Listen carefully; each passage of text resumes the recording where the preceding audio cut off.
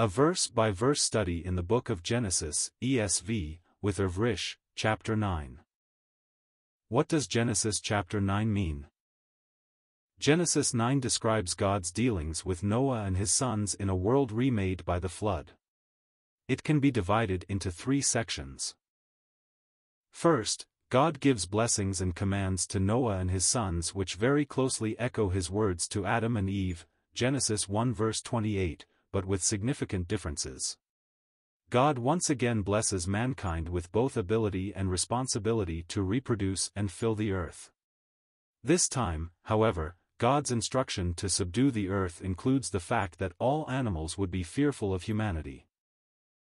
In Eden, God explicitly gave plants as a food source, Genesis 1 verses 29 to 30.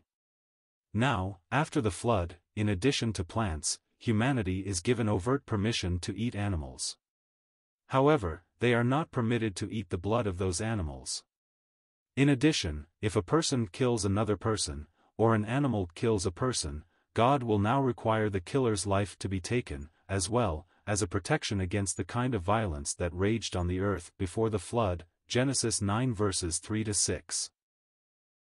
In the second section, God expands on his promise from chapter 8, to never again kill every creature on the earth with a flood. God establishes a universal covenant with humanity and the animals, and declares that he will make a sign of this covenant, he will set his bow in the clouds.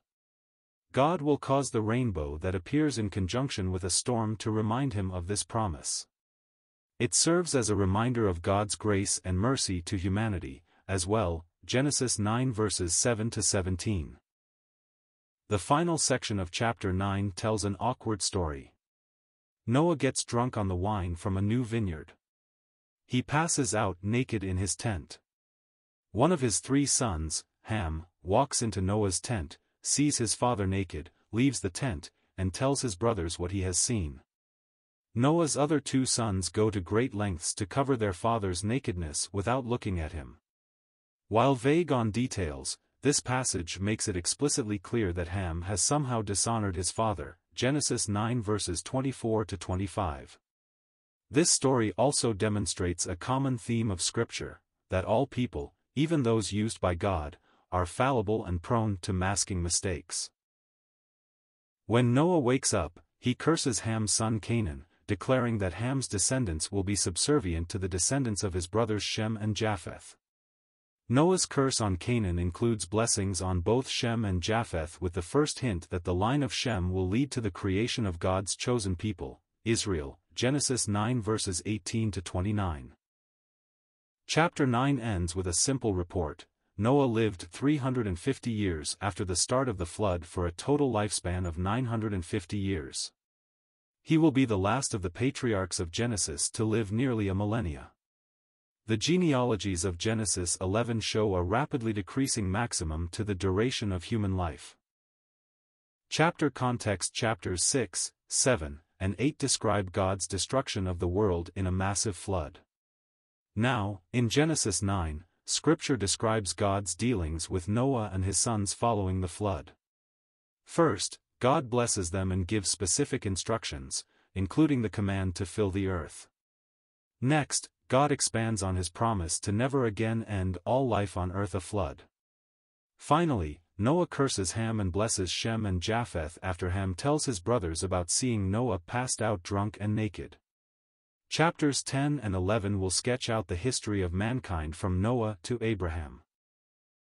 Verse by verse. Verse 1. And God blessed Noah and his sons and said to them, Be fruitful and multiply and fill the earth.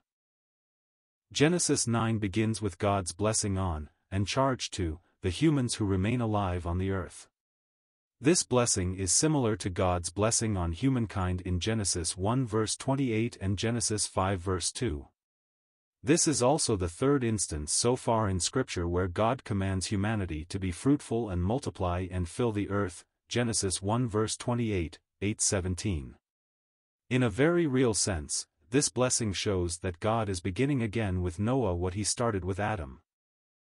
This time, however, there will be specific differences set out from the start of this reboot of God's relationship with humanity. Among these will be slightly different directions regarding food and the consequences of murder, for example. The tendency of animals to fear and flee human beings will also be brought up in this passage. Previously, God indicated that the animals of the ark were meant to repopulate the land devastated by the flood, Genesis 8 verse 17. Now, God's command defines for Noah and his sons their greatest remaining purpose: reproduce. Context summary: Genesis 9 verses 1 to 17 continues God's interaction with Noah and his sons following the flood. First, God blesses them and gives them specific instructions about how to live in this remade world. God commands them to reproduce and fill the earth, among other things.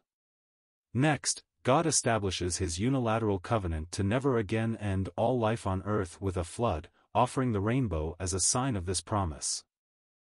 Verse 2. The fear of you and the dread of you shall be upon every beast of the earth and upon every bird of the heavens, upon everything that creeps on the ground and all the fish of the sea. Into your hand they are delivered. These first verses of Genesis 9 repeat some of the language God used with Adam and Eve when he blessed them. After commanding Noah and his sons to be fruitful and multiply and fill the earth in the previous verse, God now speaks to them about subduing the animal kingdom, as he did with Adam, Genesis 1 verse 28. This command to rule over the animal kingdom is different from the original version given in Eden, however. Instead of merely commanding Noah to subdue the earth, God tells Noah and sons that the animal kingdom will fear them. Every kind of non-human life will be fearful of humankind. Some interpret this to mean that, prior to the flood, animals did not fear man. Others suggest that this simply reinforces the hostile, difficult nature of survival in the post-flood world. Now, however, God promises that humanity will triumph over the animal kingdom as if in a military battle. Humanity will reign supreme on the earth, even over the most fearsome of the animals. Whether or not animals feared man before the flood, and whether or not they had eaten them prior to flood, the relationship established upon leaving the ark is certain. This verse establishes a mostly adversarial relationship between man and animals, something else lost from the paradise of Eden as the result of man's sinfulness. Verse 3. Every moving thing that lives shall be food for you. And as I gave you the green plants, I give you everything. These first verses of Genesis 9 echo God's blessings and commands to Adam, but with certain changes. As he did with Adam, God tells Noah and his sons to be fruitful and multiply and fill the earth, Genesis 9 verse 1. Instead of simply commanding them to subdue the earth, God describes humanity's adversarial relationship with the animals. In this man-dominated relationship, animal kind would fear people and people will triumph, Genesis 9 verse 2.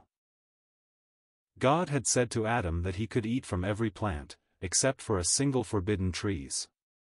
God again gives humanity specific permission to eat, saying to Noah and his sons that they can eat anything that moves, as well as any of the plants. This, in part, might explain the reason why man's relationship with animals is characterized in this passage as hostile. At this point in God's relationship with humankind, no restriction is mentioned about defining certain animals as edible or inedible, clean or unclean. This may have been understood, in the sense that Noah would have considered those animals not previously defined as clean as inappropriate to eat, Genesis 7. The other possibility is that humans may have been free to eat animals categorized as unclean until God made them off-limits for his people in the law, Leviticus 11, Deuteronomy 14. The permission to eat anything that moves may have included an implied restriction against eating animals which had died of natural causes. In other words, only animals moving when man decided to eat them were acceptable. Verse 4. But you shall not eat flesh with its life, that is, its blood. These first few verses of Genesis 9 include God's blessings and commands to Noah and his sons. These instructions are also meant for the generations that will follow from them. In the previous verse, God made clear that humanity was free to eat any kind of creature that moved. This would include birds, fish, beasts, and creeping things. Whether or not mankind was specifically allowed to eat animals prior to flood, they are given specific permission now to do just that. However, while God does allow man the ability to eat animal flesh, he includes a restriction: humans are not to eat the blood of these animals along with their flesh. The verse describes the blood as the animal's life. Later, under the law of Moses, Israelites will be required to very carefully drain the blood from animals before consuming them. This deep respect for blood is the first step in a long process, establishing the symbolism of Christ's sacrifice for human sin on the cross. Verse 5. And for your lifeblood I will require a reckoning, from every beast I will require it, and from man. From his fellow man I will require a reckoning for the life of man. Genesis 9 opens with God's blessings and commands to humanity as the world resets following the flood. In the previous verse, God commanded humans not to eat the blood of animals, calling the blood the creature's life. This is one of the first moments in Scripture where blood, specifically, is tied to life. Later, through moments such as the first Passover, Exodus 12 verses 1-7, and the sacrifices in the temple, Exodus 29 verses 19-21, Leviticus 4 verses 1-21, this reverence for blood will be magnified. The ultimate meaning of this symbol will be fulfilled in the sacrifice of Jesus Christ on the cross, John 1 verse 29, 1 Corinthians 5 verse 7. This verse pivots from an animal's lifeblood to the shedding of the blood of humans. This is a new command for the way human communities should conduct themselves. It is a change from God's requirements for mankind before the flood. Specifically, God will require a reckoning, a dire accountability, when the lifeblood of a person is shed. God will require that reckoning whether the one who kills a person is a man or an animal. The next verse will reveal that reckoning to be the death of the one who kills any human being. Following the first recorded murder in Scripture, God allowed Cain to live and, in fact, to thrive on the earth. With this new beginning after the flood, however, God will require death for the intentional, unjustified killing of another person. Verse 6. Whoever sheds the blood of man, by man shall his blood be shed, for God made man in his own image.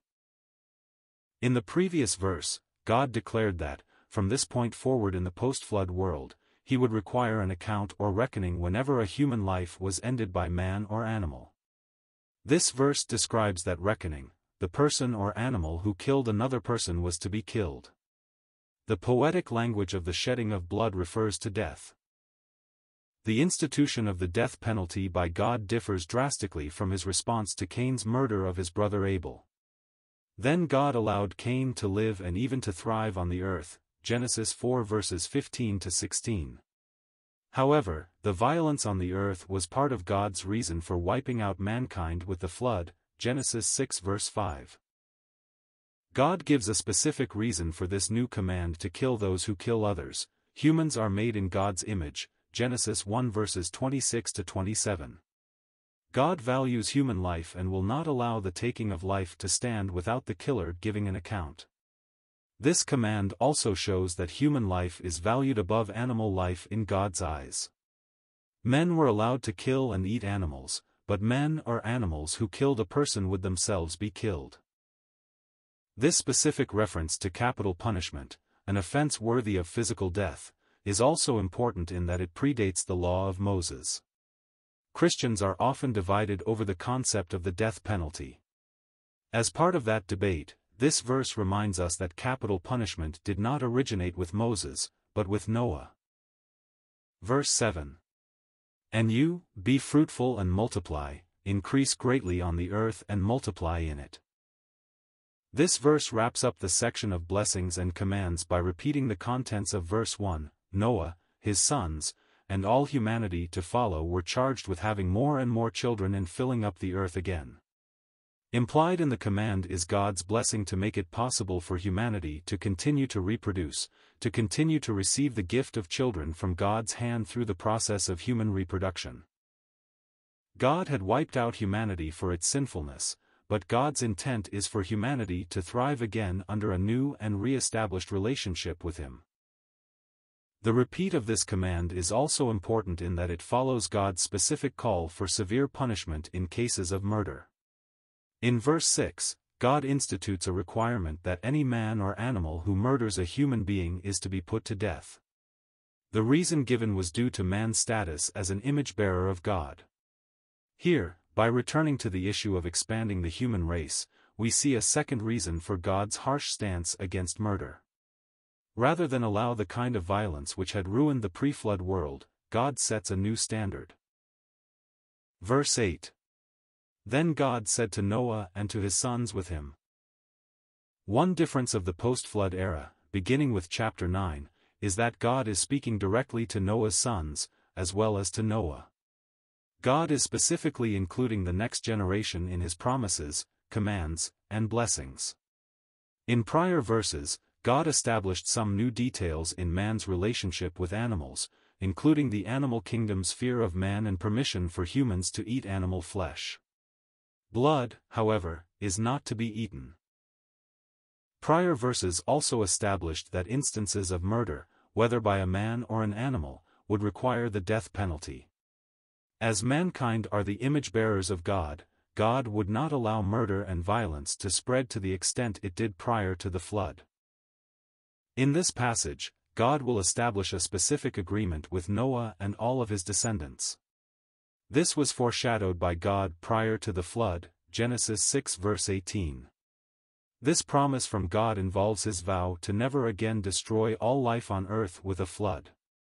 The sign given to prove this covenant is God's bow, set in the clouds, rather than held ready for battle, the rainbow. Verse 9. Behold, I establish my covenant with you and your offspring after you. A covenant is a solemn agreement between two parties, where each side has certain obligations. Both parties in the covenant are bound to follow through on their end of the agreement. In some cases, those responsibilities are conditional. In such instances, the requirements are stated as, if this, then that. In others, the mandates are expected no matter what the other party does. In Genesis 6 verse 18, God promises to establish a covenant with Noah. Noah's side of that binding agreement came in his work of building the ark. Now, as promised, God is about to explain his part of the covenant he has made with humanity through Noah and his sons. God reveals his covenant to all four men and not just to Noah, the patriarch. This will be a covenant with all of the peoples of the earth to follow from these four men, which means it is a covenant with all the peoples of the world to live since that day. Specifically, God will promise to never again destroy all life on earth with a flood. As a sign of this promise, God provides the rainbow. Verse 10. And with every living creature that is with you, the birds, the livestock, and every beast of the earth with you, as many as came out of the ark, it is for every beast of the earth. Prior to the flood, God promised to establish a covenant with Noah, Genesis 6 verse 18, after Noah demonstrated obedience by building the ark. In the previous verse, God revealed to Noah and his 3 sons that he was about to establish his part of that covenant. This agreement would apply to all living things, which were descended from those who left the ark. A covenant is a special type of contract between two parties. In this case it is between God and all of humanity. What this verse reveals is that the covenant is also between God and all of animal kind, every kind of creature that survived the flood aboard the ark. God lists them: birds, livestock, every kind of beast, every living thing. God does not generally make covenant agreements with animals. Yet he gives animals special honor here by including them in this promise. God shows that, though he wiped out nearly all of animal kind in the flood, he still cares deeply about these creatures he has created. God has said that man will triumph over the animals and that humans may eat anything that moves, but that doesn't mean that God sees animals as worthless or expendable. He makes this promise to them, as well. The promise, given explicitly in the next verse, is that God will never again destroy all life on earth with a flood. Verse 11. I establish my covenant with you, that never again shall all flesh be cut off by the waters of the flood, and never again shall there be a flood to destroy the earth.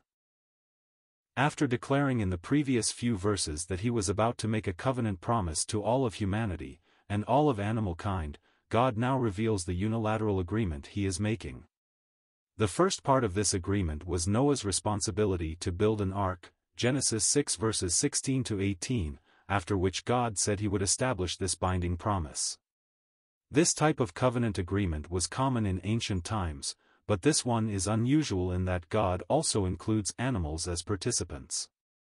They have no particular obligation, but God includes them in his vow. That oath is given here in direct terms: God will never again use a flood to destroy the earth or to destroy all living things. Period. God is finished with world-killing floods. This is not a casual commitment for God. The language used here is of a legally binding contract. God is structuring an official agreement that he will bind himself to for all of the earth's history. As with other covenants of that era, God will establish some sign, or proof, indicating that this covenant is real. In this case, God's sign of the Noahic covenant is a rainbow, Genesis 9 verse 13. Verse 12. And God said, "This is the sign of the covenant that I make between me and you and every living creature that is with you, for all future generations." God restates that this covenant promise to never again use a flood to destroy the earth or wipe out every living thing is between himself and all of humanity for all generations to come. Interestingly, God also includes all animals as part of this agreement, meaning this vow is not only for the benefit of mankind, but for all living things. In addition, God will give a visual sign as confirmation of this legally binding contract. This was a common aspect of covenant agreements. Later, when establishing a covenant with Abraham, God will use the sign of circumcision, Genesis 17 verse 11. That sign is revealed in the next verse: God's bow, set in the sky, rather than being held in God's hand. The bow was a symbol of warfare, so the symbolism of it being set in the clouds as a human might hang their bow on a wall represents God's peaceful intentions through the covenant. Verse 13. I have set my bow in the cloud, and it shall be a sign of the covenant between me and the earth. In the previous verse, God says there will be a sign of the new covenant promise he has made. God vowed to again never destroy the earth or wipe out all living things with a flood. Now he reveals that sign, the rainbow. More specifically, God says that he has set his bow in the cloud. The word for bow can be used of a battle bow, but the description of the bow being set on the occasion of clouds and being visible on the earth, along with the fact that the same word can be used for rainbow, makes it clear God is speaking of the rainbow. This is a sign which people can see directly. The language used by God here is meant to suggest the symbolic hanging up of a battle weapon after the war is done and it is time for peace. God is taking responsibility for creating rainbows as a symbol of his pledge to humanity and to animals, never again to send a global flood. While rainbows are a scientific, meteorological phenomenon, Genesis asserts that God is responsible for every scientific and meteorological phenomenon, Genesis 1 verse 1, Psalm 19 verse 1. God chose to cause rainbows to function as a symbol of his covenant promise. Verse 14. When I bring clouds over the earth and the bow is seen in the clouds. Verse 14 and 15 complete a single thought. Prior to the flood, God began to establish a covenant agreement with Noah, Genesis 6 verse 18. At that time, the obligation was on Noah to build an ark to hold himself, his family, and the animals God intended to save. After the flood, God establishes his side of the promise. This binding vow is made to all of the people of the earth, as well as all of the animals. He will never bring a global flood again. Covenant agreements were often remembered using some kind of visual sign or symbol, Genesis 17 verse 11. In the prior verse, God explained that the sign of this particular covenant would be his bow set in the clouds. This evokes the idea of a warrior setting his weapon aside once the battle is over and the time has come for peace. In verses 14 and 15, God begins to describe what will happen when a rainbow becomes visible. Verse 15. I will remember my covenant that is between me and you and every living creature of all flesh. And the waters shall never again become a flood to destroy all flesh. This completes the thought begun in the previous verse. God has established his covenant promise with all life on the earth that he will never again bring a global flood to destroy every living thing. Now God says that when the rainbow becomes visible against the clouds, he will remember his covenant. He will not send another flood. Usually in Scripture, signs for covenants are given by humans, not by God. Those signs, such as circumcision, Genesis 17 verse 11, are meant to demonstrate the commitment of people to the covenant and to remind them to hold to the agreement they have made. In this case, though, the sign is given by God and it is to serve as a reminder to God of the agreement he has made. It's an odd idea, to us, that God would somehow need to be reminded of his agreement. He doesn't need to have his memory jogged, of course, but he claims the right to be reminded anyway. This is similar to the reason why God, who cannot lie or change, Numbers 23:19, Malachi 3 verse 6, speaks of covenants in the first place, to emphasize to mankind the serious nature of his promise. And while God says that the reminder is for him, it's also true that the appearance of the rainbow is a reminder to humanity of God's covenant promise, of his grace and mercy to all life on the earth. Verse 16. When the bow is in the clouds, I will see it and remember the everlasting covenant between God and every living creature of all flesh that is on the earth. Repetition, in ancient literature, was a sign of certainty or emphasis. To repeat the same idea more than once in a row served to establish it as a strong point. This verse restates the same information given by God in verses 14 and 15, with slightly different language. This language is typical of God's relationship with mankind, speaking in human terms for our understanding, though God is above some of the ideas being presented. Symbolically then, when God sees the rainbow in the clouds, he will remember his everlasting covenant with every living creature of every kind on earth. While God does not need to see the rainbow or remember his agreement, these words clarify that the rainbow is meant for our reassurance. This verse adds the word everlasting to the description of the covenant. This is a unilateral agreement on God's part, and it is not a casual one. It does not depend on the faithfulness of humanity or the animals or anyone else to keep the other side of the agreement. God will do it. Period. He will not send a global killing flood. Ever. Symbolically, the rainbow will always remind God of his promise. Literally, it is meant to remind us as well. Verse 17. God said to Noah, "This is the sign of the covenant that I have established between me and all flesh that is on the earth." This verse restates, yet again, that the sign of the rainbow is meant to prove his covenant promise to all humanity and all animal kind forever. The symbolism hints at a battle bow, set in the clouds, instead of being held in God's hand, representing a lasting peace. That peace comes in the form of God's promise to never flood the earth and destroy all life again. Notice once more that humans and animals have done nothing to earn or deserve God's gift of mercy in never wiping out life with a flood again. God established the covenant. God will keep the agreement. God provided a sign of the promise. As those who live after the terrible, catastrophic destruction of the flood, God's righteous judgment for the sinfulness and violence on the earth, we are left to simply receive and enjoy God's promise. This will serve as a model for other promises of God in the rest of Scripture. Verse 18. The sons of Noah who went forth from the ark were Shem, Ham, and Japheth. Ham was the father of Canaan.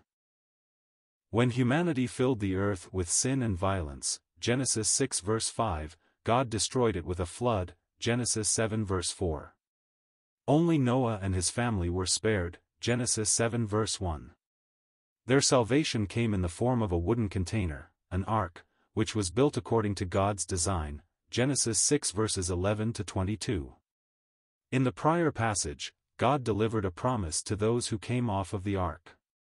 God would never again destroy the world using a flood, Genesis 9 verse 11. This promise was made not only to the humans on board, but also to the animals, Genesis 9 verses 9 to 10. The sign given by God to commemorate this covenant is the rainbow, Genesis 9 verses 12 to 13. Mankind's primary responsibility, now, is to repopulate the earth, Genesis 9 verse 7.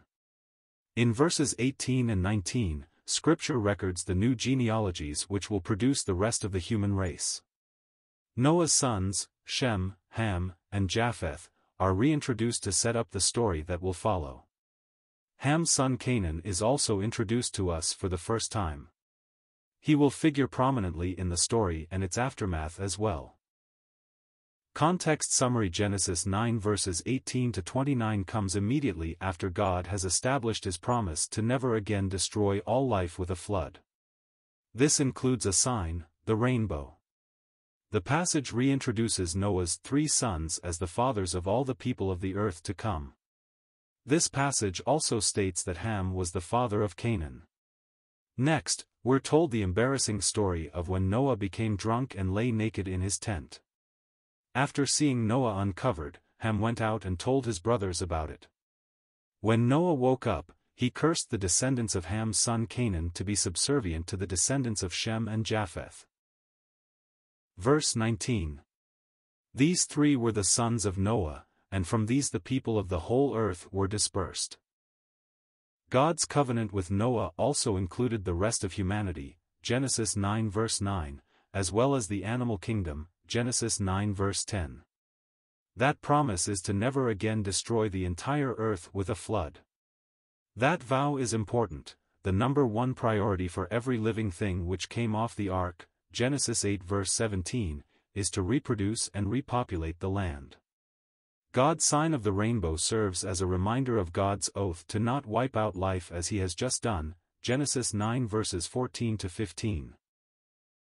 The previous verse reintroduced Noah's sons, Shem, Ham, and Japheth. Now we're reminded that all of the people of the earth to come will be born of these 3 men. Every human being ever to live, from that day forward, will hold one of these 3 men as their original ancestor, along with Noah, along with Adam. This is an important reminder that, ultimately, all human beings are from the same ancestors, Genesis 3 verse 20, Galatians 3 verse 28, giving explicit biblical support to the idea that all races are equally human. The verses to follow will tell a troubling story and reveal God's plan for the generations to come. Verse 20. Noah began to be a man of the soil, and he planted a vineyard. Noah, the ark builder and animal tender, Genesis 6 verses 11 to 22, now becomes Noah the farmer. Presumably, this is what Noah had done prior to his work on the ark. Now that the flood is over, and mankind is told to repopulate the earth, he becomes a man of the soil. This description comes from a Hebrew phrase which looks something like, a man who breaks the ground, and literally means, to begin farming. In this case, Noah planted a vineyard in order to make wine. It's certainly possible that wine was made before the flood, but this is the first recorded reference to wine in Scripture. It exemplifies humanity's complicated relationship with alcohol to come in all future generations. On the one hand, wine is described as a gift from God that brings gladness to the human heart, Judges 9 verse 13, Psalm 104 verse 15. On the other hand, wine and other forms of alcohol will often contribute to sinful thoughts, actions, and words throughout human history, Proverbs 31 verse 4, Ephesians 5 verse 18. Verse 21. He drank of the wine and became drunk and lay uncovered in his tent.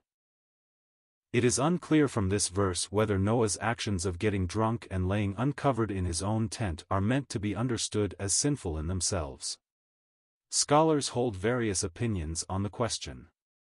On one hand, drunkenness is specifically condemned in the New Testament and warned against in the Old Testament. On the other hand, Scripture is not explicitly clear on what particular rules God had related to Noah regarding the use of alcohol. The other possible interpretation here is whether Noah participated in some sexual sin, or lewdness, or whether his drunkenness simply made him careless about covering himself from potentially being seen by others. Wine is often described as one of God's good gifts to Israel. Part of the blessing of wine, in fact, is specifically tied to its effect on a person's mood, Psalm 104 verse 15. God would later command the offering of wine in sacrifices, Numbers 15-5:10, and even encourage the purchase of wine and strong drink, Deuteronomy 14 verse 26, as part of certain celebrations.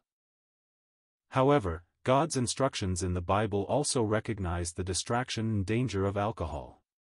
Later, under the law given by Moses, priests will be forbidden from drinking before their work in the sanctuary, Leviticus 10 verse 9. Those most committed to God, the Nazarites, would vow to abstain from wine and strong drink completely, Numbers 6:3-4. And Scripture will make clear that drinking too much wine is foolish, Isaiah 5 verse 22, Proverbs 21 verse 17.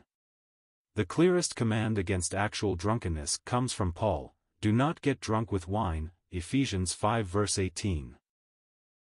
Noah, in his drunkenness, lays naked in his tent. Following their initial sin, Adam and Eve became aware of their nakedness and covered themselves. God's actions made it clear that it was appropriate for them to cover their nakedness. Noah, drunk, reverses that action here, uncovering himself.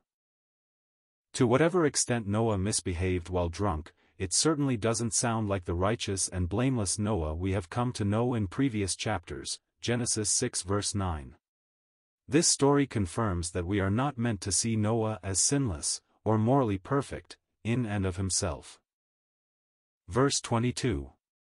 And Ham, the father of Canaan, saw the nakedness of his father and told his two brothers outside. After the flood, Noah plants a vineyard and enjoys the wine it produces.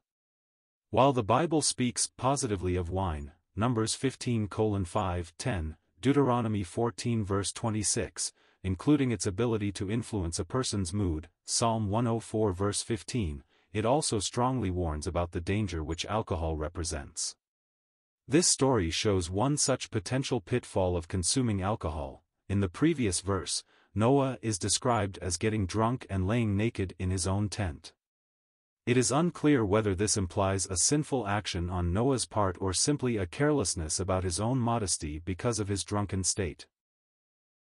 In literal terms, all that this verse tells us is that Ham saw Noah's drunken nakedness, and told his brothers about it.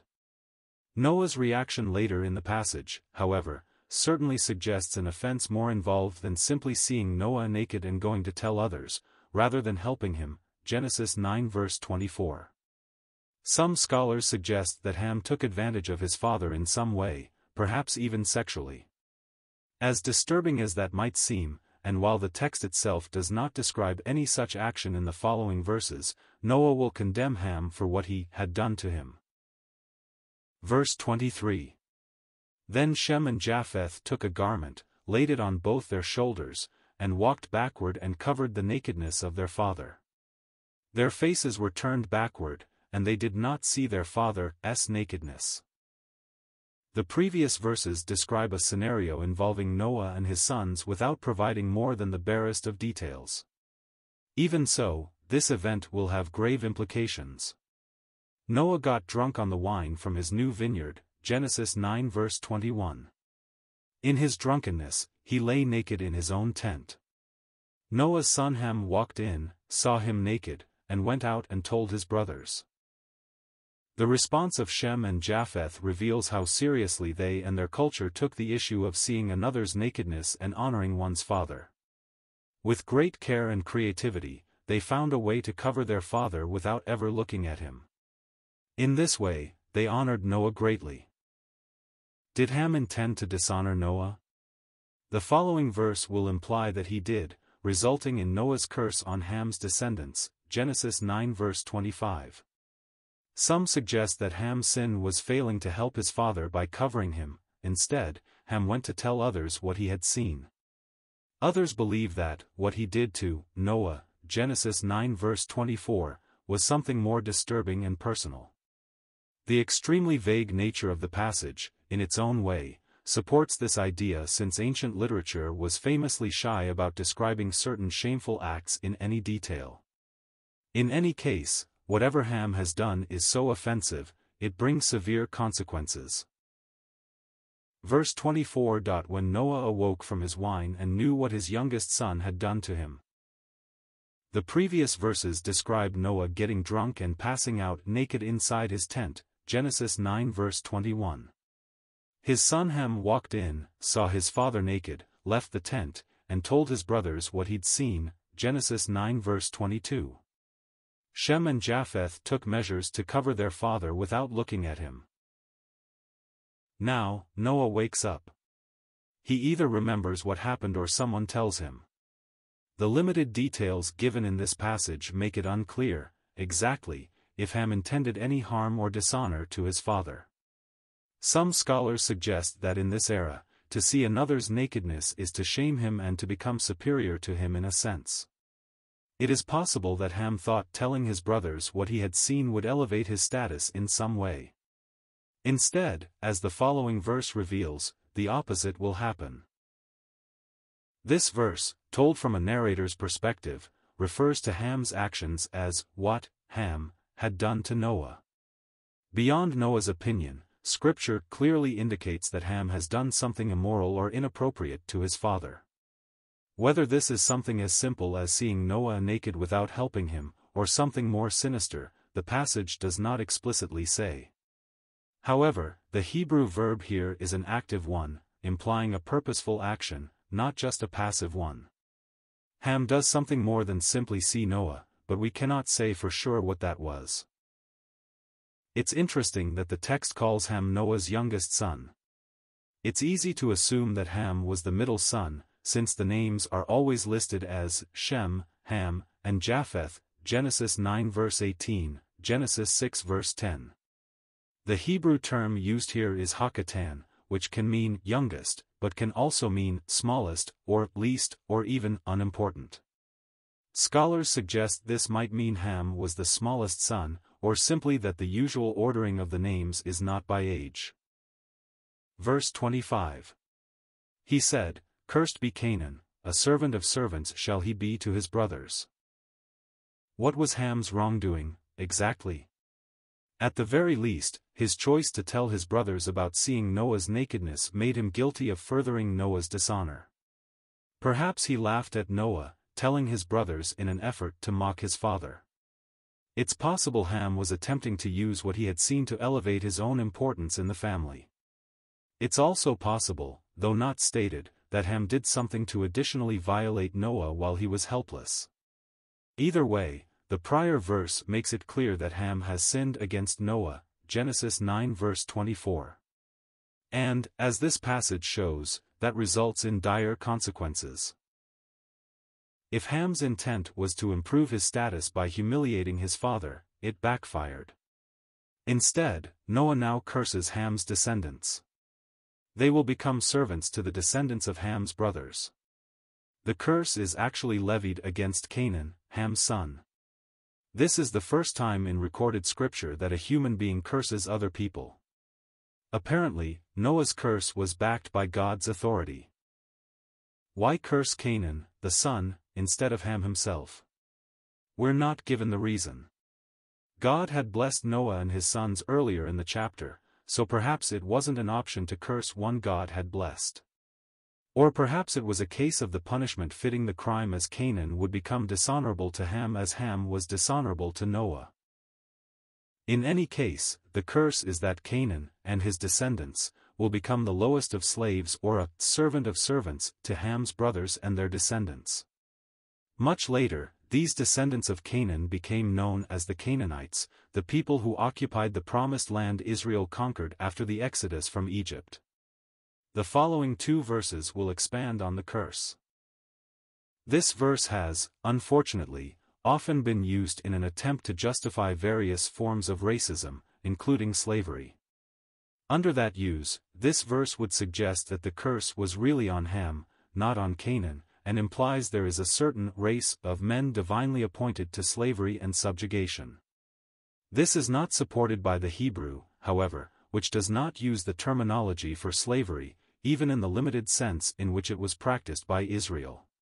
In fact, for most of the history recorded in the Old Testament, it is the descendants of Ham who have the advantage over the descendants of Shem and Japheth. Verse 26. He also said, "Blessed be the Lord, the God of Shem, and let Canaan be his servant."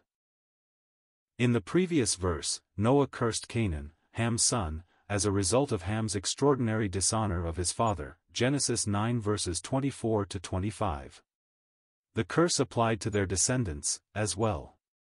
Now, apparently to emphasize the curse, Noah blesses Ham's brothers. Here, actually, Noah blesses the Lord, the God of Shem. Since Shem's line is the one that leads to Abraham and the Israelites, this may very well be the first hint that God will make Shem's people his people. This not only makes Shem the ancestor of the nation of Israel, it means Shem's ancestral line will produce the promised Messiah, Jesus Christ, Luke 3 verse 36. The curse on Canaan is repeated once more. Much later in history, the people occupying the promised land, the people Israel would conquer, will be known as the Canaanites. Many times throughout Israel's history, the Canaanites would be in conflict with and serve the Israelites, descendants of Shem. More pertinent to this curse, they would always eventually find themselves on the losing side of their conflicts with Israel. Verse 27. May God enlarge Japheth and let him dwell in the tents of Shem and let Canaan be his servant. Noah cursed Canaan, Ham's son, to be a servant to Ham's brothers. The curse applied to their descendants as well. The previous verse extended Ham's curse with a comparative blessing of his brother Shem. Now Noah blesses Ham's other brother, Japheth. God will enlarge Japheth or extend his territory. In addition, Japheth's descendants will live in, or among, the tents of Shem. The family line of Shem will eventually lead to God's people Israel, through Abraham and Isaac, Genesis 11 verses 10 to 27, Genesis 21 verses 1 to 3. This same family line will also produce the Messiah, Jesus, Luke 3 verse 36. However, it is not clear what it means that Japheth's people will live in or among the tents of Israel, or when that prophecy was fulfilled. Scholars have suggested many options, but none are conclusive. In any case, the curse on Canaan's descendants is repeated a third time, giving it unusual emphasis in Scripture. Canaan's people will be successful in many ways, and often will hold an advantage over other people and nations. However, their fate will always come to the same eventual conclusion, failure, due to their opposition of God's chosen people. While the Hebrew language used here does not suggest that Canaan's children will become the literal slaves, the forced servants, of Japheth's people or Shem's people, it does indicate a lack of favor. Verse 28. After the flood Noah lived 350 years. The years from the beginning of the flood until the death of Noah were 350. That would have allowed Noah to live to see his grandchildren begin to increase in number. Noah would have lived to see their children and grandchildren begin to spread out across the earth. This is part of Noah's blessing in obeying God, Genesis 6 verse 9, the chance to see those promises fulfilled. Prior to the flood, God made a remark about mankind, referring to 120 years, Genesis 6 verse 3. Some scholars believe this was a reference to the amount of time left before God planned to send the flood. Others see this as God intentionally limiting the lifespans of human beings. The context of the remark is humanity's pervasive evil, Genesis 6 verse 5, after the flood, lifespans begin to drop dramatically. Patriarchs such as Adam, Seth, and Methuselah live some 900 years, as will Noah. Genesis chapter 11, however, will describe a line of descendants whose days rapidly decrease. Verse 29. All the days of Noah were 950 years, and he died.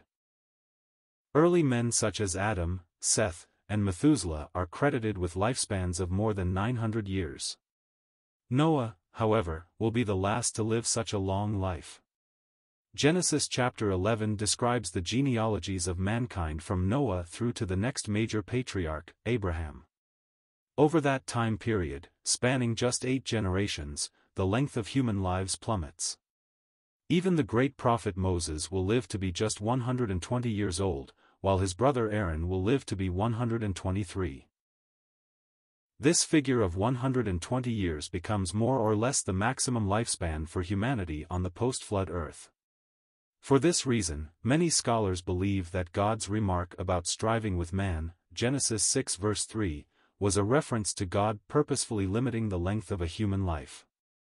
If so, this was in no small part meant to limit man's ability to inflict evil and violence on the earth, Genesis 6 verse 5. End of chapter 9. Please note: the material use in this video is from BibleRef.com, which is from Got Questions Ministries and is posted here to be read by immersive reader in the Edge browser. If you copy this material, please follow these rules. Content from BibleRef.com may not be used for any commercial purposes, or as part of any commercial work, without explicit prior written consent from Got Questions Ministries. Any use of our material should be properly credited. Please make it clear the content is from BibleRef.com. BibleRef.com content may not be altered, modified, or otherwise changed unless such changes are specifically noted.